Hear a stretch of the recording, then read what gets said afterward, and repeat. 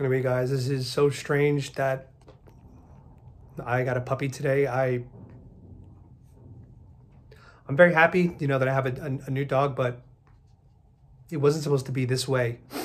I thought that Flex would be around till he was 15 and that he would die from natural causes because I thought I was such a good owner that there would be no disease that would kill him. I would take care of him and spend whatever I had to fix him, but that wasn't the case. What makes me, I think, the most heartbroken about Flex's passing, on top of it being so sudden, was, to me, I perceived it as being sudden, but to him, he probably was sick for weeks. And he was so good at dealing with his pain and masking his pain that I didn't think a vet visit was urgent, And that to me is heartbreaking, that my son was in pain and he didn't complain and he was quiet. And my dad said because he was a service working dog, he put his head down and he went to work every day for me. My dad also said that when Flex and Raindrop got tick fever in Thailand, in a weird way, the tick that bit them, didn't bite me. And so in some ways they took one for the team and they protected their master like they're supposed to do. And if that's what happened, I know Flex was happy doing it because that's what good dogs do.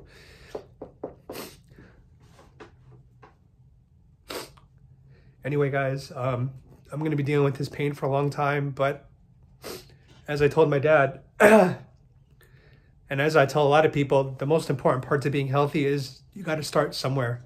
And I've always said that you got to start with physical health because physical health is the easiest type of health to get. You eat better foods, you drink a lot of water, you exercise, you're going to be relatively healthy. And when you have a healthy body, you can then pursue having a healthy mind, in my opinion. And so for me, even though it's only been 24 hours, not having Flex, my left hand didn't know what to do. It felt empty and lonely. And I felt physically unbalanced and my equilibrium was off and I felt disoriented. So getting Cloud today in honor of Flex has given me a sense of balance. It's at least physically made me feel like my hand is back. My heart, I got to deal with that for a long time. But now I can start going on to the healing process of the heart and of the mind. But physically, I feel whole again, which is great. And this little girl, Cloud, she hit the fucking jackpot today, guys.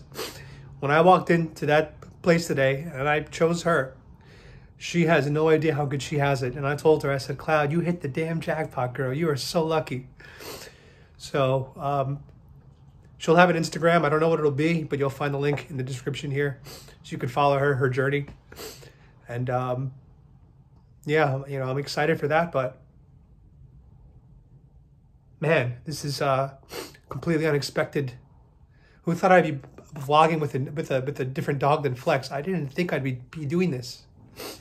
Anyway, guys, thanks for listening. I am crying. I'm not going to apologize for it because people need to see the reality of these situations. I don't think there's a lot of resources. Actually, I Googled and I YouTubed dealing with a pet loss when Flex passed away and grieving. And there really wasn't any raw content like this. Most people are experts writing about it or they're dog parents that have gone through it before and, now can talk about it. But nobody sees the raw experience of losing, your best friend. And to us in America, we look at our pets as kids, small kids that don't live long. But to me, Flex was my son. And in a lot of ways, I feel like I failed him. I mean, I showed him an amazing life, but I also failed him at the end. And that's the part that's breaking me apart. And it's killing me to know that his protector couldn't protect him at the end. If he died at 14 again, I'd be okay with that. But 7 years old, man. Anyway, guys, I look forward to getting the autopsy, the necropsy they call it, to find out what the cause was. And if it was tick fever, I swear to God, I hope that goddamn tick is burning in hell. I know it's a circle of life and I know it's Mother Nature. And that tick was just trying to survive like we are as people, like they are as dogs. But goddamn, that tick, he bit a service dog, he bit a special dog, he bit a good dog. You know, he put a dog with an owner that cared so much. And to me, there's so many street dogs in Thailand, not to say that any dog is better than other dogs, but to buy a dog that has, you know, a family, it just goes to show you how random this life is, how random this planet is, and how unfair everything is. So anyway, guys, you'll be meeting Cloud now in the next couple of vlogs. She can't really walk yet, so she'll be in the backpack for the next couple months. And she's a little too small for Flex's service dog vest, but she's got some big shoes to fill.